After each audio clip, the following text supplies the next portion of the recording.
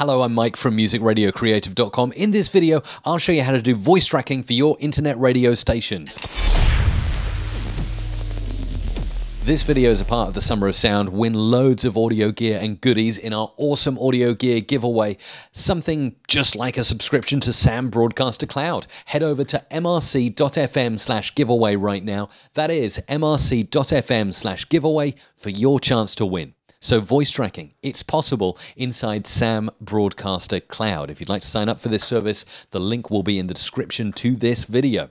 So obviously you've got your radio station, you can put in your music, your jingles, your sound effects, and I've done a tutorial on my channel about this previously. But this time, did you know, not only can you be a live DJ on your station and invite others to broadcast live, but you can also voice track your station to make it sound live around the clock. Pretty cool, huh? So what do? Well, once you're logged into Sam Broadcaster Cloud, you click this microphone icon up here, Record New Voice Track. And the first thing you're going to get is a little pop-up on your browser saying that spatial.com wants to use your microphone. Allow it, obviously. Oh, wow. Now you can see as I'm talking, you're getting a squiggly line, which indicates that it's picking up audio. But not the right kind of audio, the audio from my internal microphone. That won't sound very good if I record from that. So drop this down and find your audio interface or your USB microphone. In my case, I'm going to use the live stream audio. This is exactly the same audio that I'm using to record this video. So you should see, when I tap the mic, you get a nice little display there. So it looks really good. It is ready to go. So make sure you do that check. Check, check. 1, 2. Everything is working as it should be. So now we can begin recording. And in order to begin recording, you just click the microphone here in the center to start or stop. So I'm going to do that now, and I'm going to go back to my old DJ days and do a quick link. Hello, this is mrc.fm. I'm your host, Mike Russell, and we play remixes only here, just the top tracks, and you are really going to enjoy the next tracks coming up, including Katy Perry, Lady Gaga, and a bit of Take That as well. It's your #1 station, mrc.fm.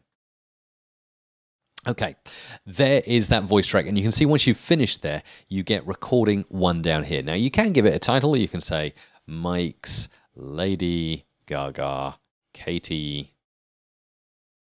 Perry, and Take That teaser. So then you know exactly what is said in the voice track, and then when you're going back to insert it into your real live playlist later on, you can do that. Okay, so that is now done. That is sorted. So you have many options here. You can just obviously close this down. You can do this. This button here is the Add to Library button, so you definitely want to do that before closing. You can also download this track if you want to keep it on your hard disk. So for instance, I click Save, and you see there you go. It's downloaded the MP3 file there of my voice track. So I'm going to add this to library. Boom. Uploading. Complete. Okay, it's as simple as that.